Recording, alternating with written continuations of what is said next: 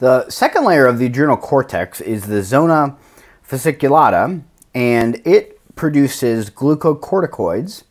And one of the main functions of glucocorticoids is to keep the blood glucose levels constant, to deal with long-term stressors.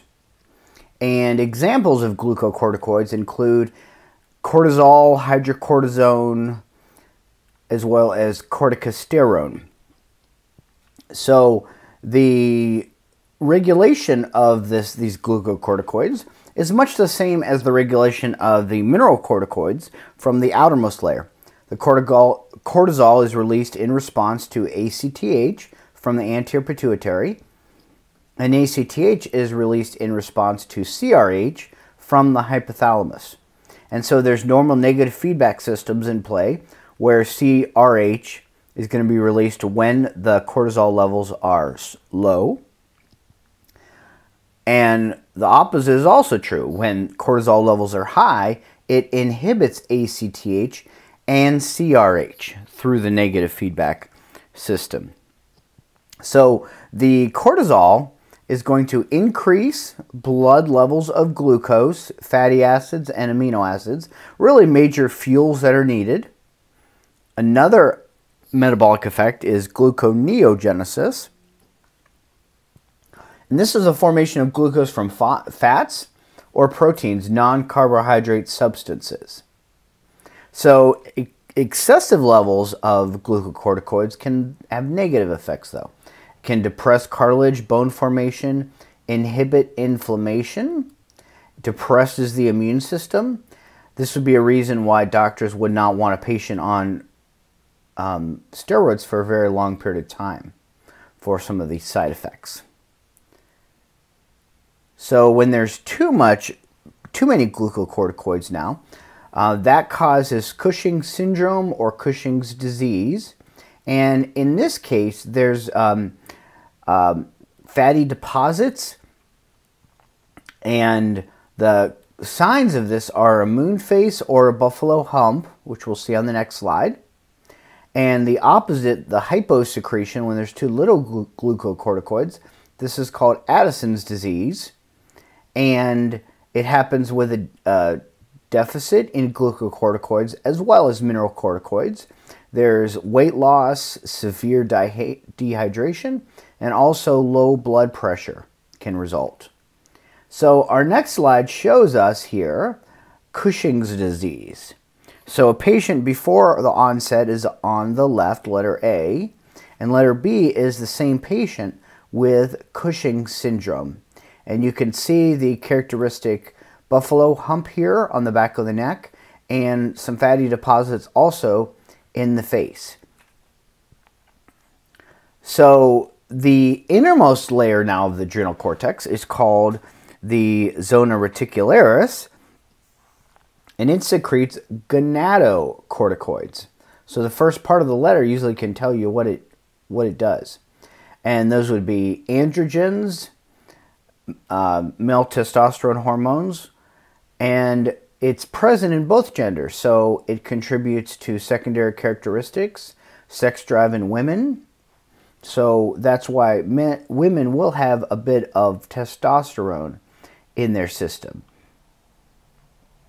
So the innermost layer now of the adrenal gland we'll look at is the adrenal medulla coming up. But before we do that, let's talk about an increase in the amount of testosterone, hypersecretion. That could lead to masculinization here of females.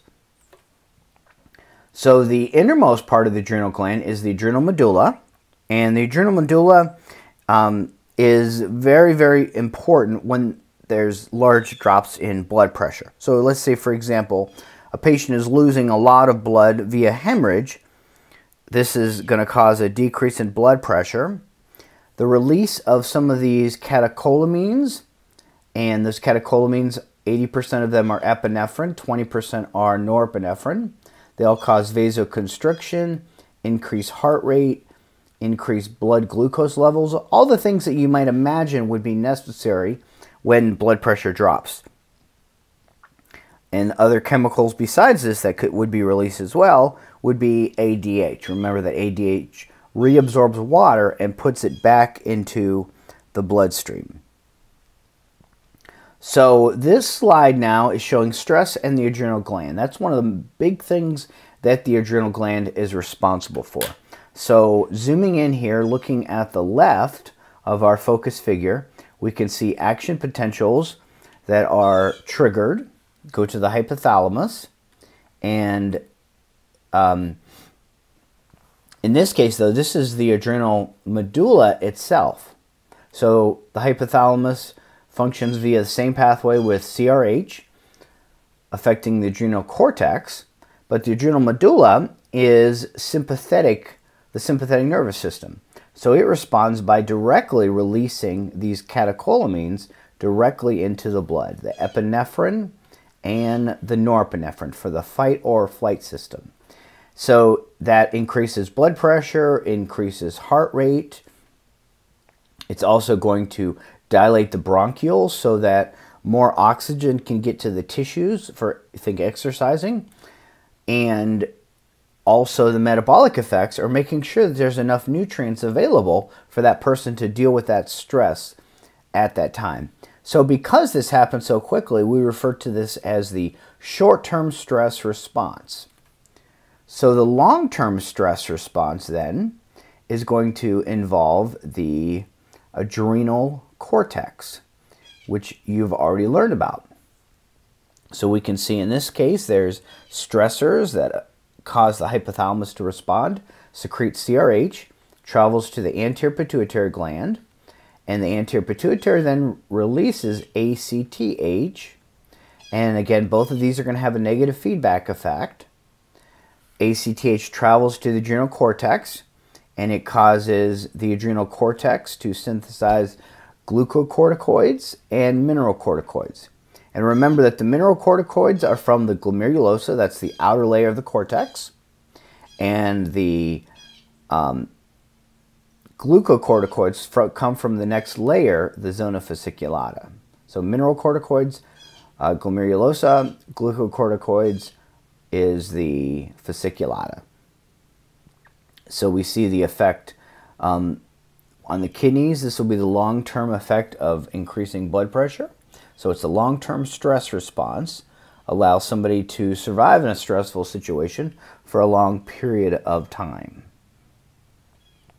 So the clinical imbalance, the homeostatic imbalance that can occur in this case, if there's hyposecretion of these catecholamines, there's usually no problems associated with this, but if there's too much, it can be very, very bad.